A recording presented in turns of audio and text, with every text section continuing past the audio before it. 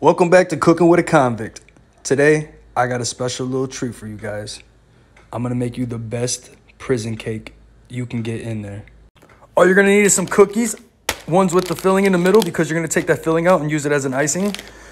You're going to crush all these up to make the base. This is going to be for filling, and for our lava cakes. You're going to need that, saran wrap, couple bowls, and some non-dairy coffee creamer. I'm about to show you guys right now. First thing you want to do is you want to get your Oreos. You want to split them apart like this. Take the cream, put the cream in a regular bowl, and put all the cookies back into this one. So when you're done separating, you want all the cookies over here, all the cream right here, and you want to take about six of these cookies, add them in there with that, because these are all going to be smashed together. That's going to act as our form, as our cake. All right, y'all, I'm already running out of time, so what you want to do is crush these cookies as good as you can and come back for part 2. Welcome back to Cooking with a Convict. This is part 2. Man, she should call me.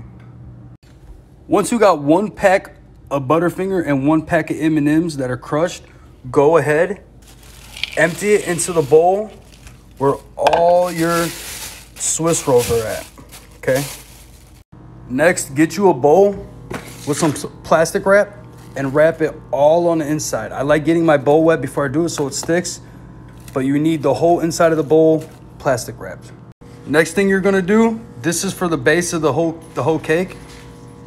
You're gonna sprinkle non-dairy creamer in there,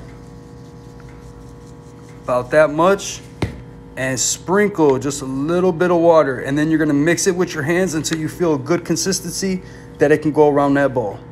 Next thing is to take the dough, put it in this bowl, come back for part 3, and it will be finished. Welcome back to Cooking with a Convict. This is the third and final part of the best cake you will ever eat.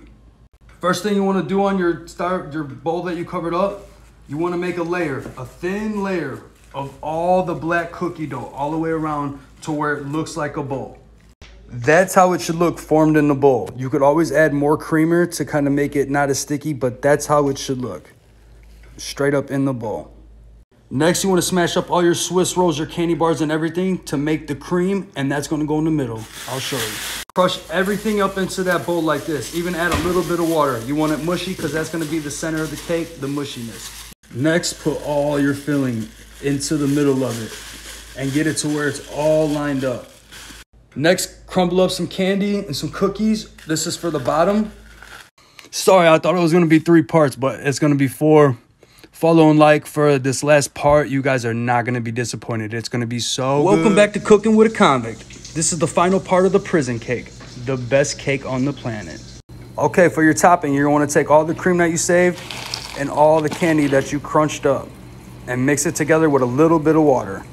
After you got all the ingredients in there for your icing, you put a little bit of water in there and you stir it up, and then you can keep adding water to your consistency of how you want.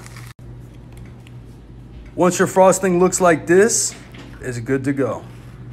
Put a plate on the bottom, flip it over just like that. Okay, now when you pick up this plate, pick it up with the saran wrap. Boom. Next, put all your frosting over top of it and spread it out evenly. Oh yeah, that looks fire. These are the pieces that we were selling for $5 a piece. I'm gonna cut it for you. And look at that. That's how that cake's made.